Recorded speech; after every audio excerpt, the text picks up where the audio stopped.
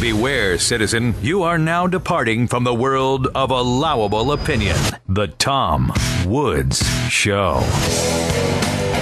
Welcome, everybody. It's Friday, August 22nd, 2014, and we are talking about Ferguson today, and I can think of no one better to join us on this subject than the fearless Will Grigg, who chronicles issues like this and episodes like this better than anybody I know.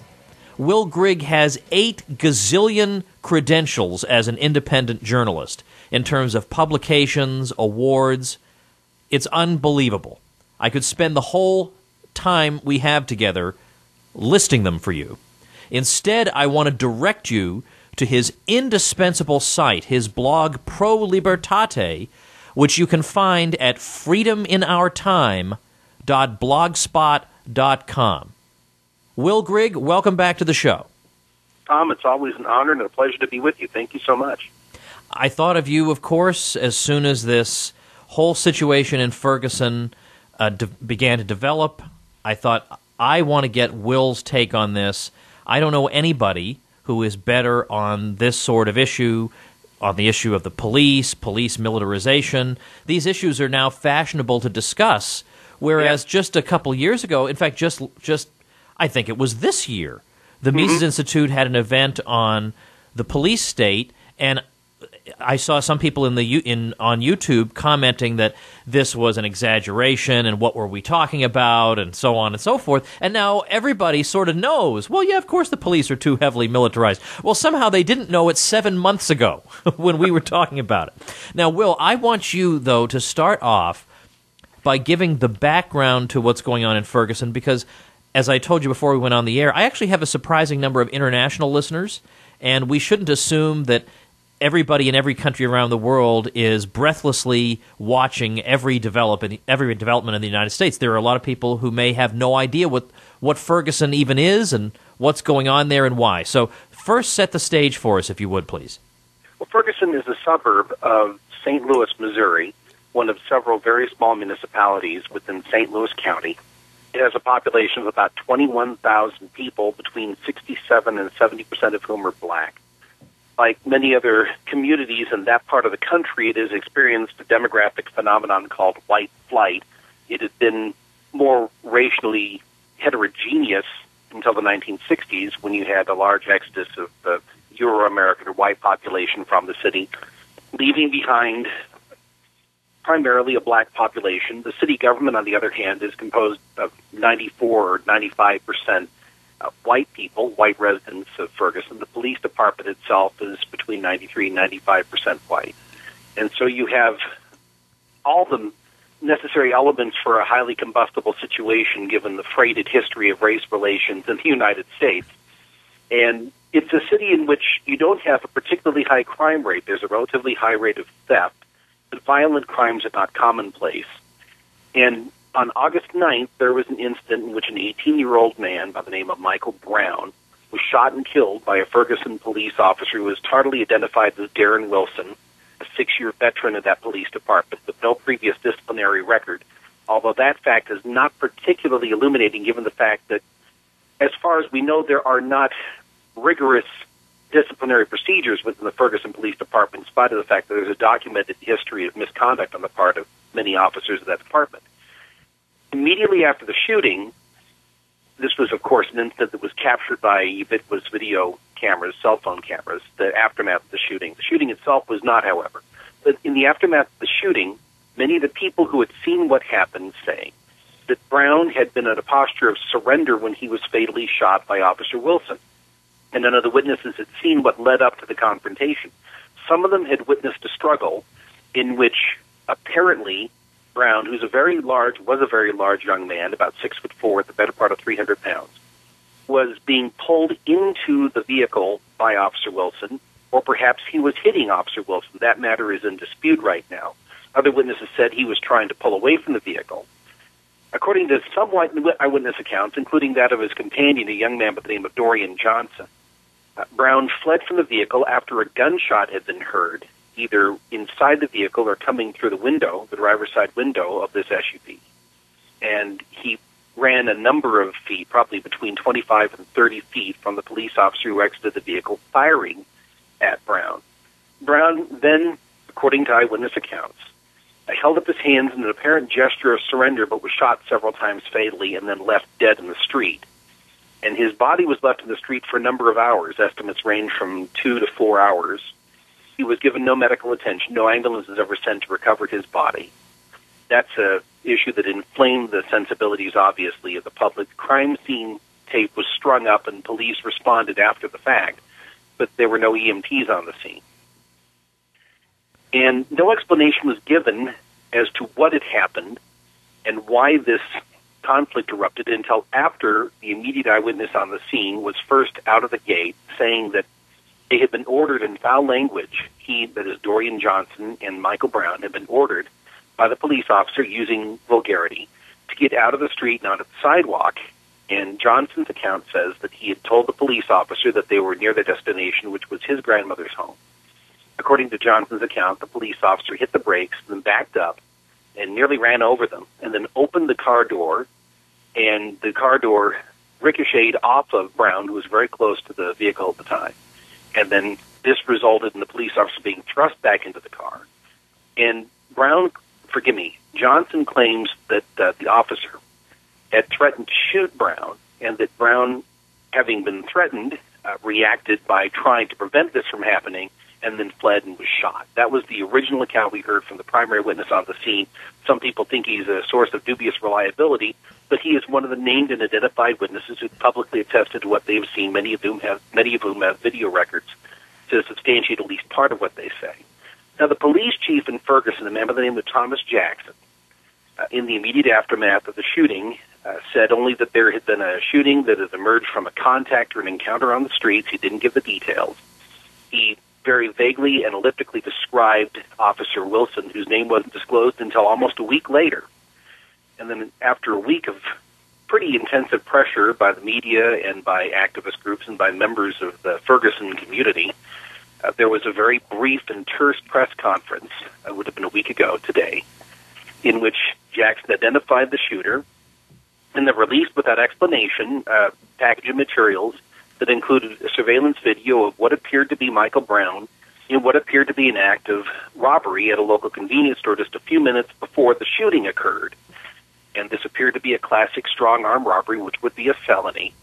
And although Jackson didn't elaborate, the incident report that he released said that Brown was being sought as a suspect in the strong-arm robbery of a $50 case of cigars, and that the case had been extraordinarily cleared, and that means that it had been cleared by the shooting of the primary suspect, although the cigars were never recovered.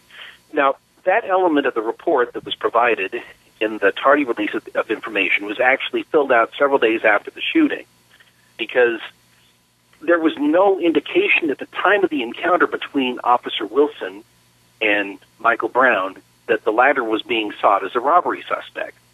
This simply emerged as a result of Officer Wilson ordering Brown and his companion to stop jaywalking. So he was investigating an infraction of jaywalking, not an alleged strong-arm robbery. But these things were released together by Chief Jackson, and then a few hours later he had to clarify that no, Officer Wilson was not pursuing Michael Brown as a suspect in the robbery. This was something that emerged because of a jaywalking infraction. And so the release of these two items together, the name of Officer Wilson and then the report having to do with the alleged theft and the video surveillance of what happened in that department store, or that convenience store rather, that has had the effect of what I call reverse telescoping the events, because what we're finding out first is what was found out last about this incident. What actually happened is that when Brown and Wilson had their encounter, there was no reason for the officer to look upon Brown as a potential felony suspect. And this is complicated as well, Tom, by the fact that the larger video surveillance record from the convenience store is more ambiguous than what we were provided with a week ago, because it shows what appears to be a transaction between Brown and the store clerk, with whom he later had a confrontation of some sort. It's pretty clear that he committed what I'd consider to be an act of battery on that store clerk. He was much larger than the clerk. He seemed to be intimidating him. He put his hands on him in a way that was threatening. It's the behavior, in my estimation, of a bully, and of course, to that extent, it's very much worthy of condemnation. But it's not clear that he actually stole the cigars. That becomes complicated by the fact that Dorian Johnson, these names are becoming a little bit complicated and confusing. His companion, Dorian Johnson, reportedly, and I emphasize that adverb, reportedly admitted that the two of them had stolen cigars, but he's never been arrested for that offense, in spite of the fact that he was named on the original report as a suspect.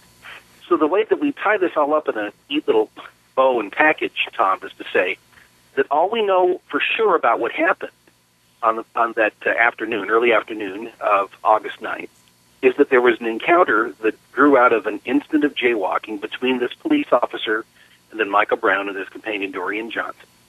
And that somehow there was an altercation that erupted between Brown and Wilson that resulted in Brown fleeing and Wilson shooting him fatally 6 times. 2 of the shots were headshots, one of which was on the top of Brown's head. The story that we're getting secondhand or third-hand from partisans of Officer Wilson is that Brown at some point turned and charged the officer, which is why he got shot on the top of his head. However, one of the eyewitnesses on the scene who took an after-the-shooting video record said that actually Brown appeared to be clutching his abdomen, seizing up as if in pain, before he was subjected to the 2 fatal headshots. Now, this is a 6'4" guy. He had lowered his level, according to the eyewitness's account. He was clutching at his chest or at his abdomen, and the examination by forensic pathologist, the autopsy that was performed last week, the privately commissioned autopsy, said that one of the shots went through Brown's hand and then into his body in a way that suggested that his hand was near the body, and that would comport with what this eyewitness is saying. But if he'd seized up and lowered his level and was trying to surrender because he was in pain from being shot, then it would make perfect sense that it would be shot in the top of the head by a police officer who's trying to take him down.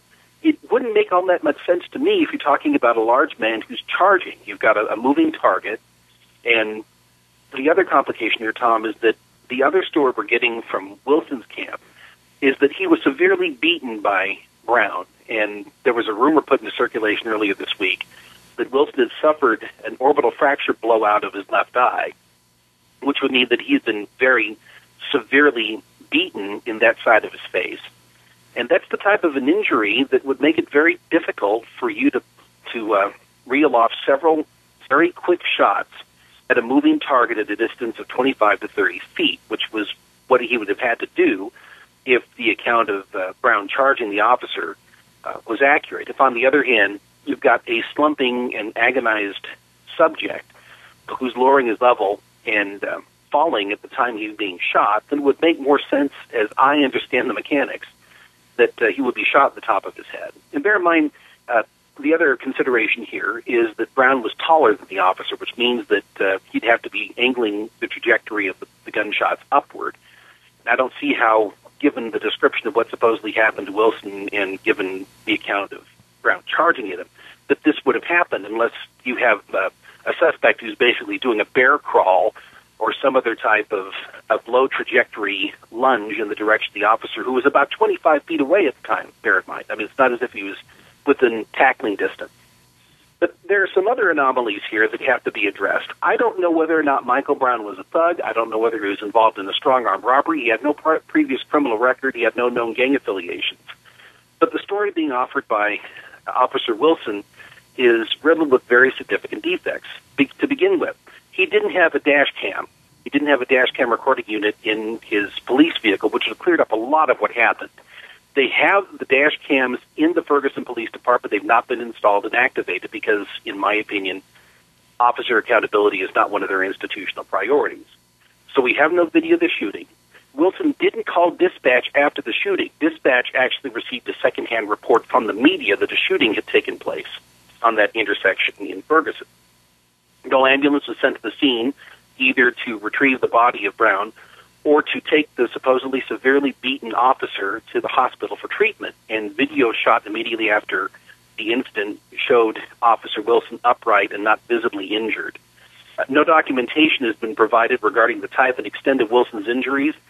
A blogger in St. Louis called the Gateway Pundit put out a report earlier this week retailing the unsourced story that this orbital fracture blowout had occurred and he provided a doctored X-ray, basically a clip art version of an X-ray, with the report insinuating that this was an X-ray taken of Officer Wilson showing an orbital blowout fracture. In fact, that's a piece of what you could call clip art displaying what that injury would look like, but this was seized upon uncritically by a number of our familiar suspects and what you might call the Fox News orbit as evidence that he had nearly been beaten to death by Michael Brown, which, by the way, is the precise phrase used by Michael Savage yesterday.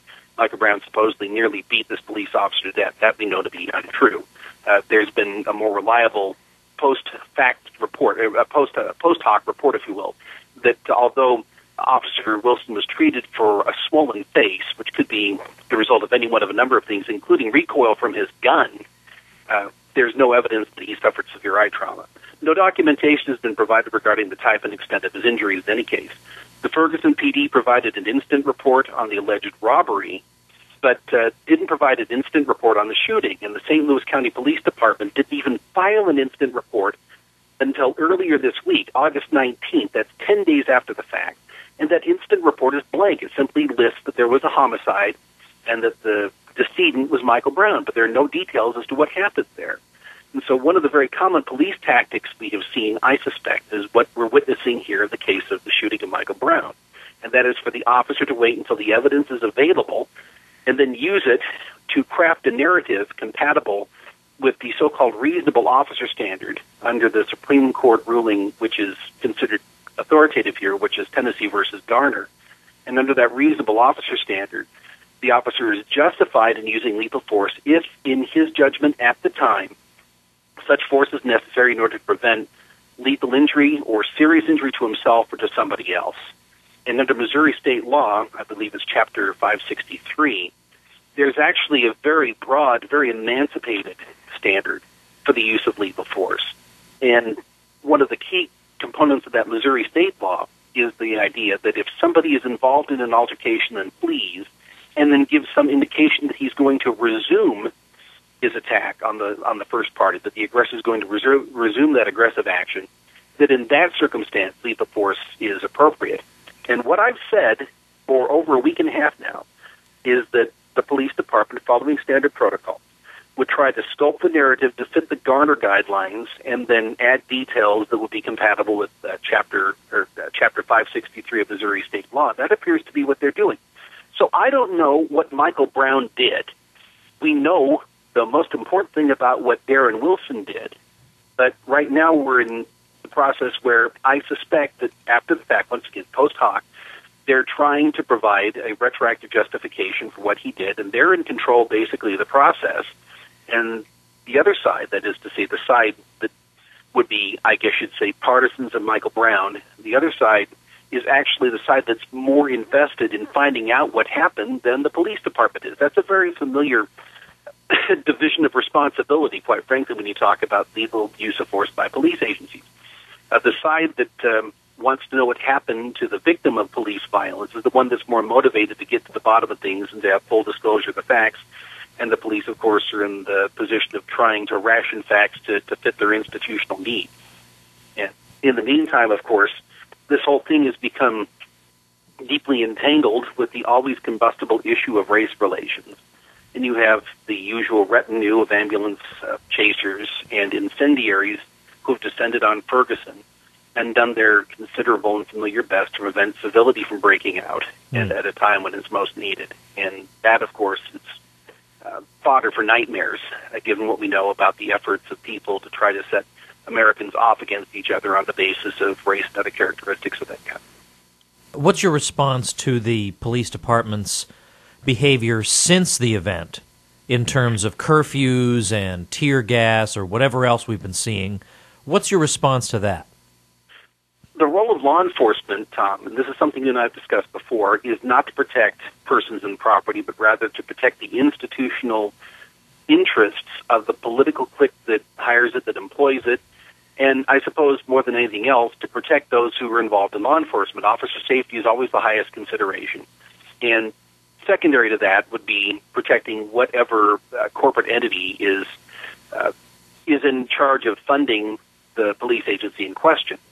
And so subsequent to the familiar and infuriating refusal of Chief Jackson to be as candid as he should have been in dealing with this matter. And what seemed to be the calculated insult of leaving this young man's lifeless body on the street for a number of hours while the entire neighborhood became roiled with anger and frustration.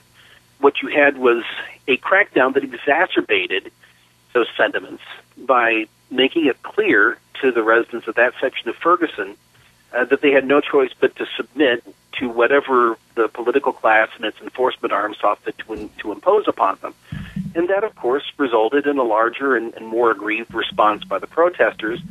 And as soon as this happened, of course, you had a rupture of the local body politic and an opportunistic infection of people who showed up from outside the city. That's one thing Chief Jackson said that I think he was completely correct about. He said there are outside agitators in Ferguson who are causing problems. They showed up and started to loot and plunder. And the police did nothing to deter the acts of looting and plunder and pillage that were going on. Some of the shop owners who were under siege called the police department, were told, well, that's not our job. You know, we're no longer in charge of that. That's not our job. You're going to have to fend for yourself. So the property owners in Ferguson did what they should be doing, and that is to say they took up arms defense of their own property and then organized informally to support each other. And they've been receiving a lot of help in terms of cleanup and also the provision of necessities for getting through this unexpected financial and economic emergency from their neighbors and friends there in Ferguson.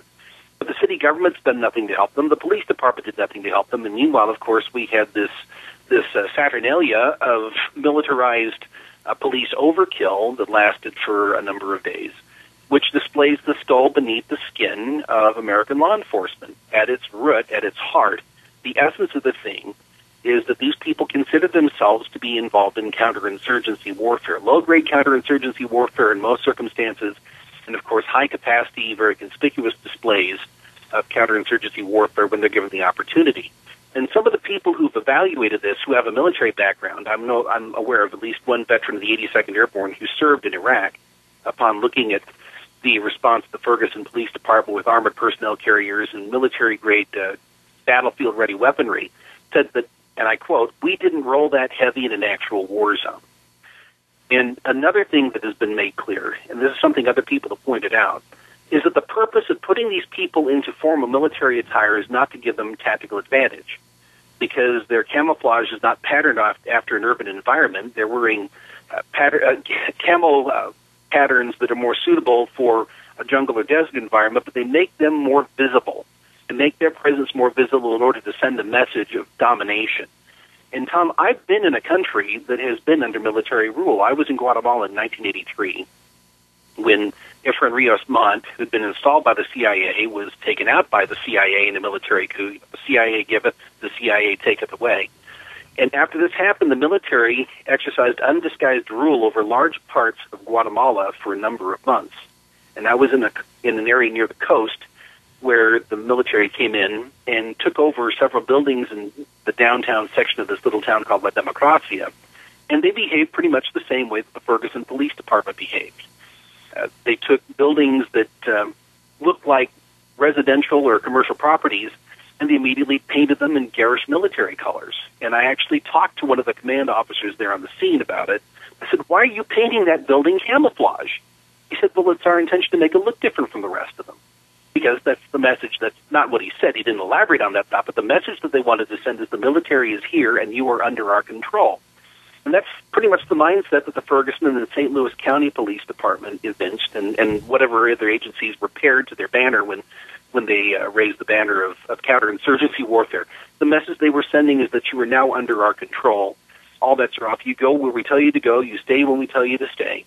And then they march down the streets of these neighborhoods in Ferguson, hurling CS canisters into the backyards of homes where people were simply sleeping.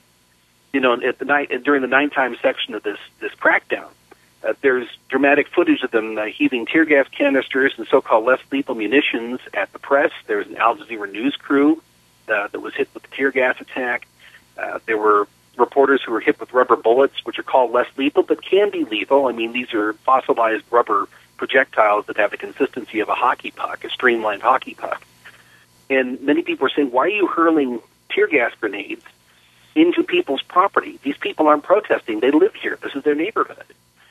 And at the same time, you had some of these rioters hurling Molotov cocktails at people's businesses and homes. And to me, that's a pretty potent demonstration of the principle that the people in riot gear and the people with the bandanas and Molotov cocktails were on the same side. They were unified as allies against the interests of private property.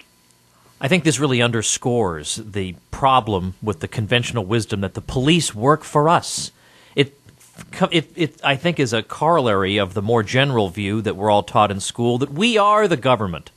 Mm-hmm. These pleasant little platitudes are implanted in our heads to disarm us intellectually, to make it harder for us to even to conceive of the idea of opposition to the regime, because, well, we are the regime, we are the government, or the police, they work for us, they're our employees. But they're not.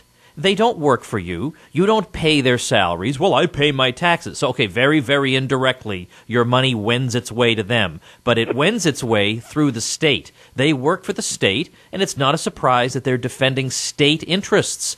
And when they at least purport to defend private property, they are extraordinarily inept and unsuccessful at it.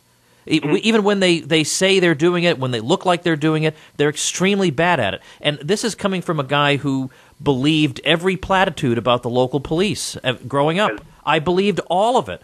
But there's no way you can buy into this anymore.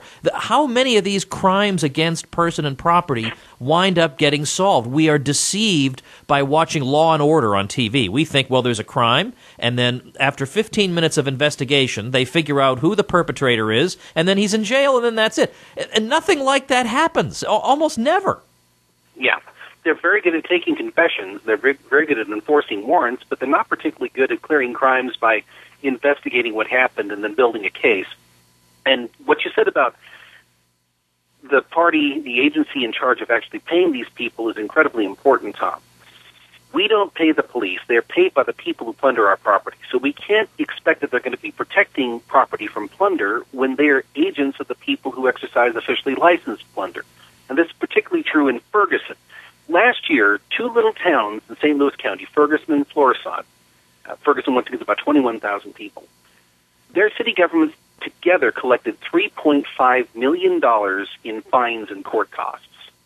There's a report that was put out by a group called Art City Defenders, which describes how the municipal court system there in St. Louis County, in these small, largely black, very poor municipalities, working in cooperation with the police, are conducting what has to be called a shakedown operation of looting. They don't commit strong-arm robberies by sending people into cigar stores to take the merchandise and then shove any clerk who happens to respond in defense of property. What they do is they conduct traffic stops or inspections on the thinnest of pretexts in order to issue citations that force these people into a court system where, for the most part, because these are economically marginal people at best, they can't afford legal representation, and they get sucked into a system that's going to bleed them dry. It's not uncommon for people to be hit with monthly fines that are 3 times their monthly income in the city of Ferguson and some of these other small municipalities in that part of St. Louis County. And once this happens, of course, you have many of these people left incarcerated or homeless or jobless or otherwise with their lives that are permanently blighted by a record that is largely ineffaceable. And so the police agencies in Ferguson are very, very bad at protecting private property, as they are in most places and not every place else in this country. But they're very good at harvesting revenue. And that's an important part of the story as well. Another element of that system that's worthy of remark is that the judges who preside over municipal courts there in St. Louis County are typically moonlighting prosecutors or private attorneys from other cities. You get these people who come into the system who have a prosecutory mindset for the most part. They're not going to be receptive to the needs of whoever it was who's been hit with a minor traffic citation, or in one instance I read about, somebody who was accused of refusing to subscribe to the corporate garbage collection service. She was hit with the citation. And the other thing that needs to be put into this mix is that the Missouri state government publishes every year a breakdown of traffic stops in order to determine if racial profiling is being conducted by police agencies. And in Ferguson, if you're a black driver you are much likelier to be pulled over by the police. You're much likely to be arrested by the police than you are if you're a white driver, in spite of the fact that white drivers in traffic stops, investigative detentions of this sort, have a higher rate of being found in the possession of contraband. So they're not targeting the demographic, if you will, that statistically is likely to be violating these stupid laws against the possession of contraband. It seems as if they're singling out the poor and, for the most part, black population of Ferguson and these other towns. This is all something that's very well known by the people who live in this town. And so you have an engine of state-sanctioned mass larceny, and you have no protection for people who actually come under violent assault who are running businesses in the city of Ferguson once the veneer of civility has been punctured by this act of state-licensed violence. And the people who are responsible for investigating crimes aren't being particularly zealous in finding out what actually happened on August 9th, to the extent that they don't even bother to file an incident report, which is rudimentary. If something happens, you're supposed to document it. It's one of the first things they teach you when you're studying to become a police officer. Something happens, you document it. They didn't document what happened on August 9th. There was no call to dispatch. And after the fact, we're getting a story that seems to be the product of PR manipulation by the St. Louis County District Attorney, and he is one of the most notoriously inveterate partisans of police in that profession. He's somebody who's made it very clear that as far as he's concerned, the unsubstantiated word of a police officer in a given instant is, for all intents and purposes, legally dispositive.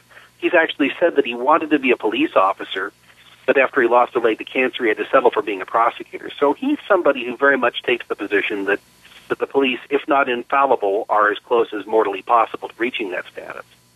So I'm not at all convinced that we're going to get, at any point, a straight story as to what happened on August 9th from the perspective of the police department. And in large measure, Tom, because the way that the system is set up is designed to prevent that form of detailed and equitable accountability. A police officer who commits a shooting immediately will invoke his Garrity privileges. That's a term referring to the New Jersey versus Garrity decision. And in that circumstance, what he does is he gives a detailed account from his perspective of what happened to the investigators that have been assigned to the case by the police department, but nothing he says can be used for the purposes of prosecution, either criminal or civil. And the police department lawyer will be assigned to the case in order to advise the shooter. The shooter will huddle with his union representative, and they will sit together and they will confer, and they will try to put out a story that is in harmony with the Garner guidelines that I described earlier. In Dallas, police officers who engage in a lethal shooting are given an opportunity to review any video that exists before they offer their official report of what happened. That's sort of what's happening here, because we don't have an instant report. Here we are almost 2 weeks after the shooting. No instant report exists. I contend that it's being written right now. They're waiting to find out what's actually being said by the witnesses and actually trying to find out what evidence is being collected by the FBI, which is investigating the case, before they release their version of the story. So they're going to provide us with an a posteriori account, a severely a posteriori account, based on the evidence that is collected weeks after the event took place. So we're probably never going to find out what happened, first of all, because the video record wasn't extant, and secondly, because of the process I'm describing, where they're going to wait until the other side actually does the work of investigating the shooting, and then they're going to come up with a superficially plausible story to explain it. That's pretty much standard police procedure. It's just a somewhat enhanced version of what police usually do in these situations. Well, Will, we're out of time, but I want to direct people, as I did at the beginning of the program, to your blog, and they may have forgotten it in the interim. So can you tell people how they can find you online?